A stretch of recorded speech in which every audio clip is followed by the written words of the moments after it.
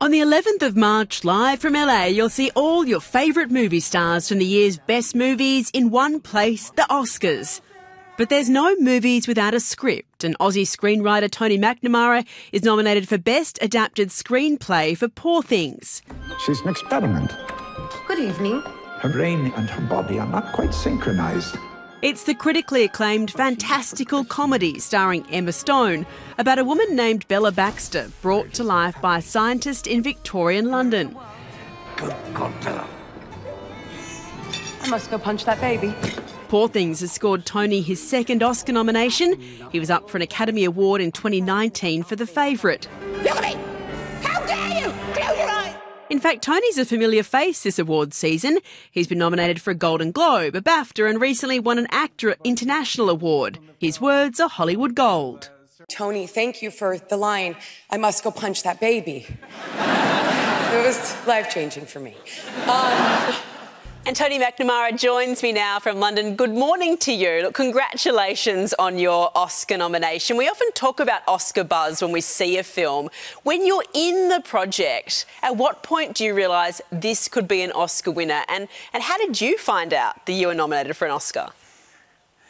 I think when you're in it, I knew we won Venice Film Festival, and that sometimes tells you that maybe you'll be in the race.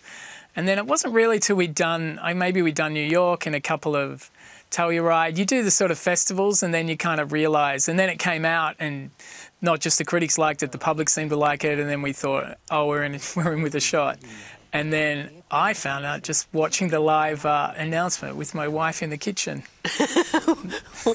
What a way to find out. I love that. It wasn't a Hollywood glamour. It was just like making sandwiches going, oh, yeah, you did. Yeah, you did it. You've done it. And you made this sandwich too. Emma Stone brings your words to life so brilliantly in this film. She is the favourite to win the Best Actress Oscar. Of course, you've worked with her before on Cruella. What is it like working with her? She's an incredible actress. Yeah, she's amazing. Yeah, we've done 3 things now, the favourite Cruella in this.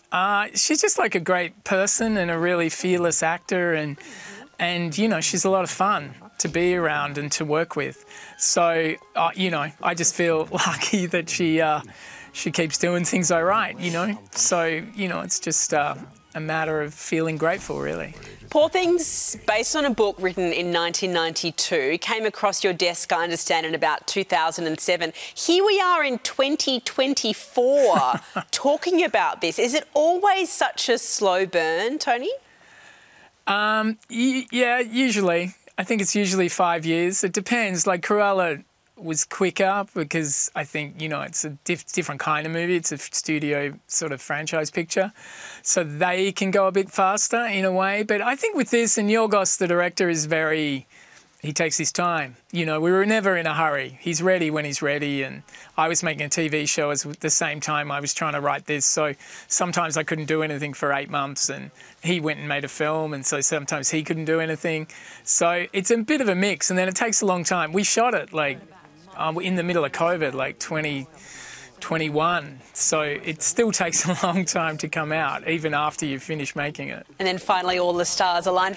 Tony, you found out about your Oscar nomination making sandwiches in the kitchen. Are you prepared for the Oscars red carpet and all that entails? Yeah, I think so. I think I got nominated once before and it was a bit of a like, whoa, crazy shock time. And this time I feel like I'll probably get to enjoy it more and be more relaxed in the process, probably.